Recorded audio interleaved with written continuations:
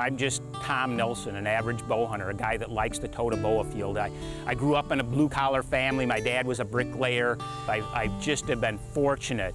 I'm passionate about the sport of archery and bow hunting, and I like passing that on to the viewers and the people that I meet on the streets and at sport shows and such. I like educating and I like entertaining. I'm proud of the way we produce and show what happens on the American Archer. We want to make it entertaining, we want to make it educational, but most of all, we want to keep it real. We want to keep it truthful. It's reality TV in its finest form. If the TV show ended tomorrow, I'd be out there still bow hunting. I wouldn't take up any other sport. I'll do it in the future. I'll do it tomorrow. I get home from a trip, from a week bow hunting. You'll find me in a tree stand on my back 40 the following morning.